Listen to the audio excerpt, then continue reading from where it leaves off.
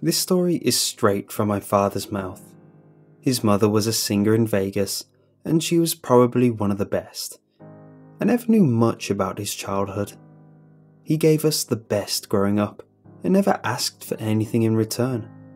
We never asked questions because, well, when you grow up well, what's the point, you know? So Dad's childhood was a mystery to me, up until yesterday. Dad found out that he has a brain tumour a few months ago. It's inoperable. We'd been drinking together, sitting by the bonfire, while my own children ran through the darkness of our yard, playing and laughing. I don't know why he told me all of this. Maybe he didn't want to die with a secret. Still, I have entire faith that the following is true. This is the story from his point of view. My mom had always been beautiful. From the first memory, I just remember thinking how absolutely wonderful she always looked. Eyebrows always perfectly plucked, skin as smooth as a child's, lipstick bright red and never smeared no matter what happened. Of course, beauty doesn't make you a good parent. Love makes you a good parent. And I don't think she ever had love for anyone outside of herself. In all honesty, my sister Tara and I weren't her birth children. Her own sister had given birth to twins at an extremely young age. She died not long after childbirth due to malpractice. Mom had no choice but to take us under her wing.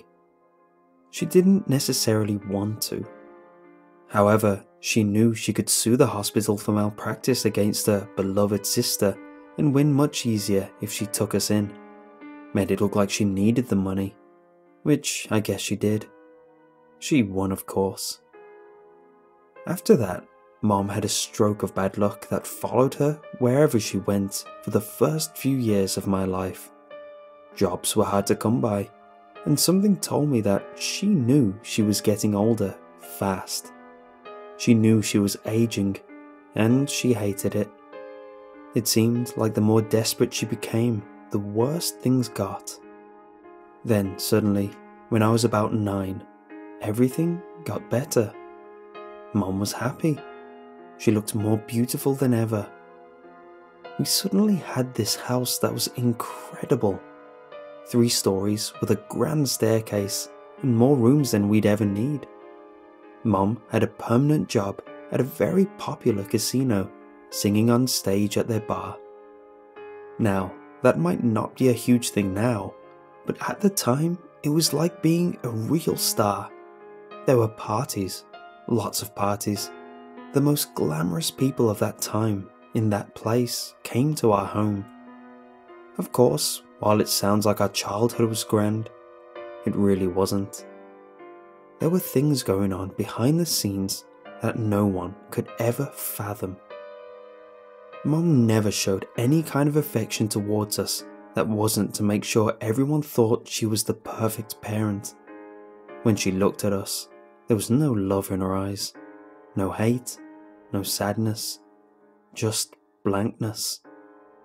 We were there, and the only time she ever really paid us any attention was when we were in the way.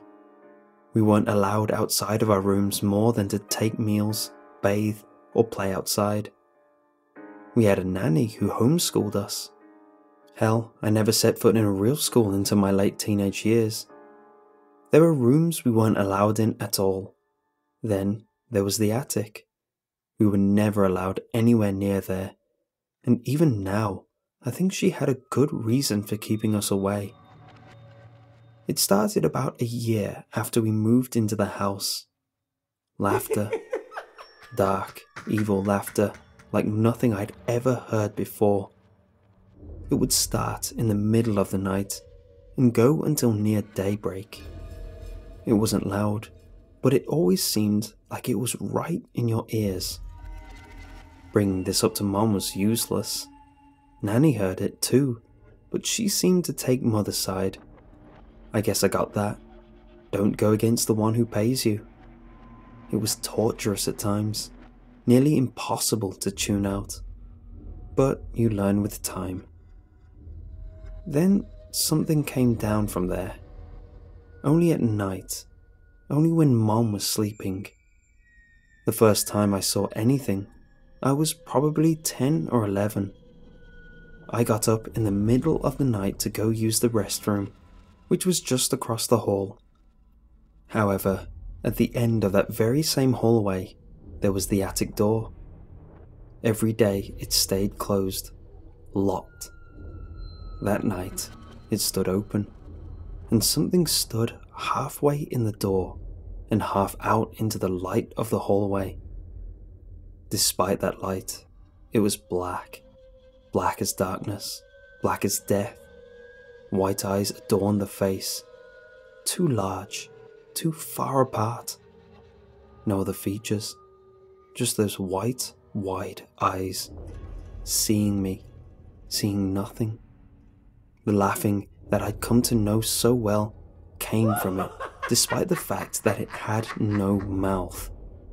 It stayed there for a long time, before slipping back behind the door, which closed with a click. I told Mom, I told Nanny, I told Tara, I told the strangers at the parties. No one would listen. And so it went on. For longer than I'd like to say, that thing terrorized me. At night, it would walk around the house. Sometimes, it'd just stand in the open doorway and stare. Other nights, it'd stand right over my bed, staring at me with those awful eyes. It'd caress my face with disgusting, long fingers that smelled of curdled milk. That's something you never learn to live with and ignore. Around the time I turned 12, work started to dwindle for Mum. Our bills were behind. Then she found out that she was pregnant and lost the job entirely. She was a mess. I remember seeing her cry when I was little, but never after things started looking up. She cried all the time then. I remember overhearing her talking to Nanny about wanting an abortion. A few nights later, I saw her go up in the attic. I'd only ever seen her go once before, with a young woman from one of her parties. She came back down with a much lighter look on her face. The next day, she announced to us that she would go through with her pregnancy. The bills got paid. Mom opted to stay indoors. Nanny did everything for her. Hell, she even gave birth at home. A little girl. Just like that, though, she was gone. Mom told all her friends about how she had adopted her baby out to an older couple up north. But I knew better. I watched her take the crying newborn up to the attic the night after she was born. I heard the cries, the screams, the silence. Then the laughter. Mom got a new job at an even better casino. And just like that, everything seemed normal. She worked, the parties resumed, the laughing monster stayed in its place. I felt so selfish for it, but I was glad for what she did in a way. I could sleep again. I could eat again. I felt normal for the first time in years.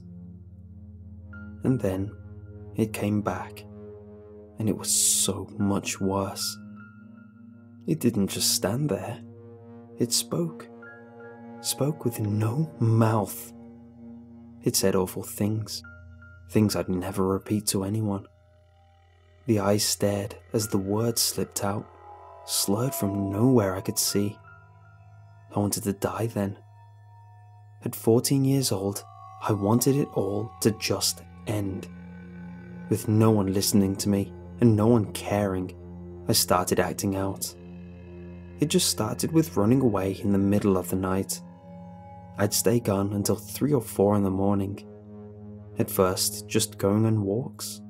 We didn't live too far from a lot of bars and diners and shops, places where kids hung out. Those same kids got me into drinking and smoking, among other things. Meanwhile, things were going bad for Mom again. They hired on a much younger singer. Even with her look, her age was showing. She seemed so desperately depressed all the time. The last night we lived in that house, I was sneaking out as I normally did. I peeked out of my door, but I wasn't met with a normal quiet. I heard crying coming from down the hall, from Mum's room. It wasn't her voice crying though. It was Nanny's. Then I heard a thump and silence. I closed the door just enough so I could see out of the crack as Mum dragged Nanny's unconscious body out of her room, down the hall, and to the attic door.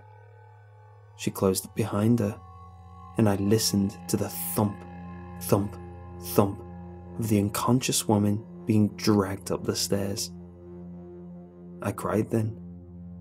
I knew exactly what was going to happen. This time though, there was no sound from the attic for a while, until I heard Mum's voice. She was yelling at someone, yelling in between tears. Frantic footsteps started down the attic stairs and into the hallway. I closed the door as quietly as I could and tiptoed to my bed. I pretended to be asleep as Mum peeked in, only for a moment, before closing the door quietly behind her and running frantically back down the hallway. It was quiet for a while, but I didn't dare move. There was no laughter coming from the attic this time, and I remember wondering to myself if something had gone wrong. Then I smelled the smoke. The rest of that night went so fast. The entire hallway was filled with flames. The attic door was left wide open, and that thing stood in the doorway. Even with the bright light of the flames, it was still black and featureless. A horrid, inhuman scream came from somewhere inside the monster. It pointed at me as it screamed, but I started running before I could see whether or not it was actually making chase. I looked into Mum's room, but she was gone. Her king-sized bed, along with the canopy above, was up in intense flames. I ran to Tara's room and woke her up. From there, we climbed down the best we could from the awning outside her bedroom window, as the stairs were on the other end of the hallway, where the flames were at their worst. Mum was arrested that night. Arson was the only charge. They assumed the 3 bodies in the attic perished in the fire. However, it was a different time. No one believed she could have been capable. After all, she was a woman. She was a beautiful woman. They assumed she was too dumb to start a fire. Can you imagine that? They let her go. But she died only a few months later. She just withered away. I don't even think the doctors today could explain it, although I'm sure they'd slap a label on it, but it would only be to hide their own incompetence. There just wasn't an explanation. When she killed that thing, its absence took her.